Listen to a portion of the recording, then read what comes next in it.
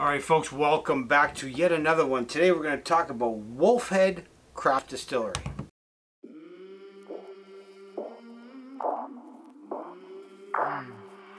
I came from the mud, there's dirt on my hands. Strong like a tree, there's roots where I stand.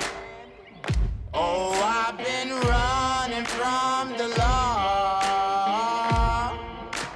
Hope they won't shoot me down soon. Alright folks, what are my two favorite things? Two favorite things to drink: whiskey and coffee. Usually more so coffee than whiskey. Put my finger back. Wolfhead Craft Distilleries in Essex County, which is probably about 30 minutes from my house. I have driven by there a couple of times, but they make, what do they make? I don't know what they make.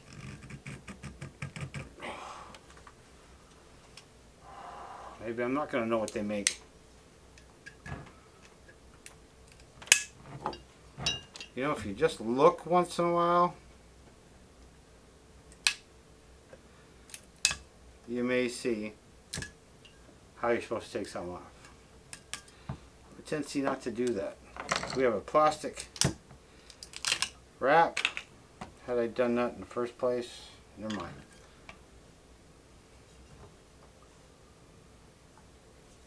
Oh, alright folks, this is not necessarily a whiskey. It's classed as a liqueur. Now let me just read you a little bit here about Wolfhead.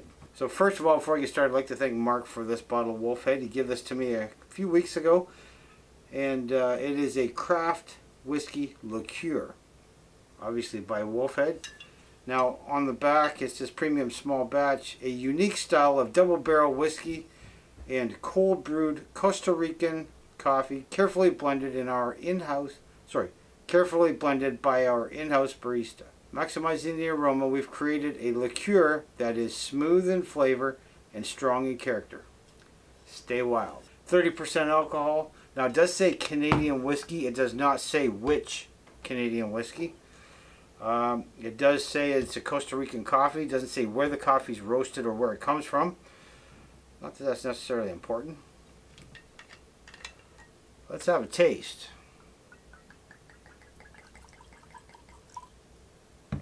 One thing that is a little eye-catching is the bottle. It's a little different.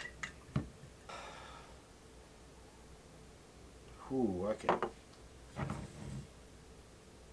I can smell the sweetness. Alright, the ingredients to this here, it says on the back of the bottle: Canadian whiskey, sugar, coffee, and vanilla extract. Again, this is a liqueur. 30% alcohol. This is a 750 milliliter bottle.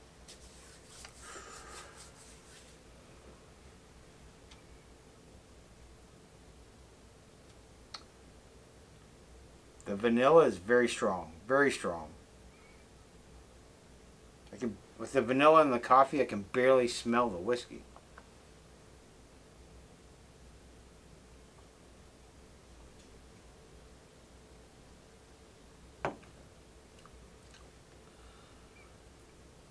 That's sweet.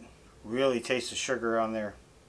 Now, it is a liqueur. It is not a whiskey. It is meant to be sweet. That is sweet. It tastes chocolate as well.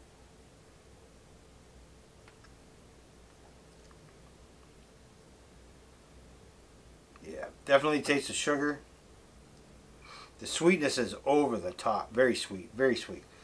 Did I say it was sweet? I'm pretty sure I already said it was sweet. Alright, let's talk about Wolfhead for a second. Owner of Wolfhead Distillery, Tom Manherz. That's M-A-N-H-E-R-Z. Not quite sure why I just spelled that for you, but I did. You're welcome.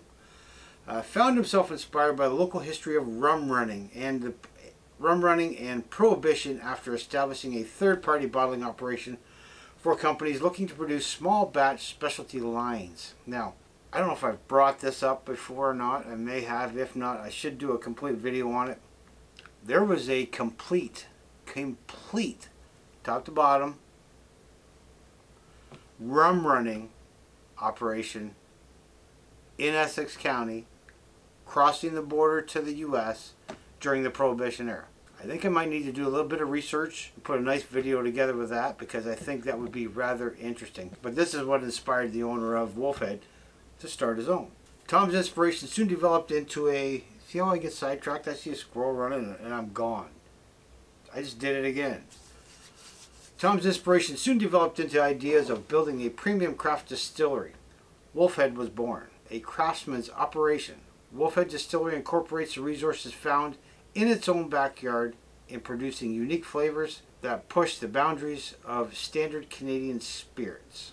A distinct element being the neighboring Amherstburg Quarry, supplier of limestone treated water used in the production of all Wolfhead spirits. Their website, drinkwolfhead.com, very nice put together website, easy to get around. Obviously you put your age in before you can go any further, and very well done. So, if you're into the liqueurs, this is a very nice liqueur.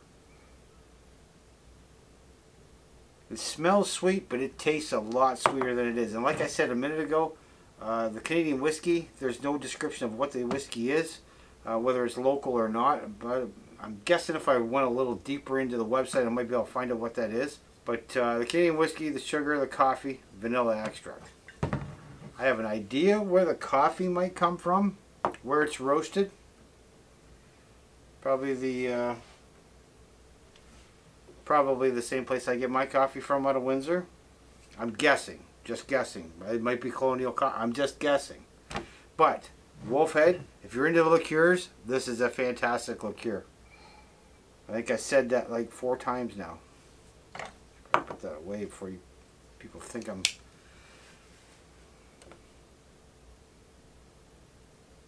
Alright, so I'm getting a little bit of toffee. I've already now once you've tasted it and smell it again, it may be a little different.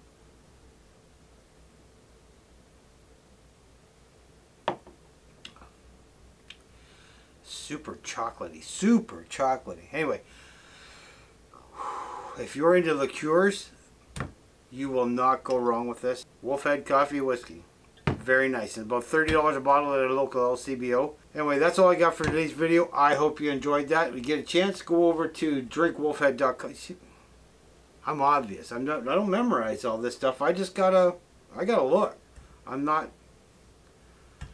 drinkwolfhead.com. Cheers. I came from the mud. There's dirt on my hands. But they make... Oof, what do they make? I don't know what they make.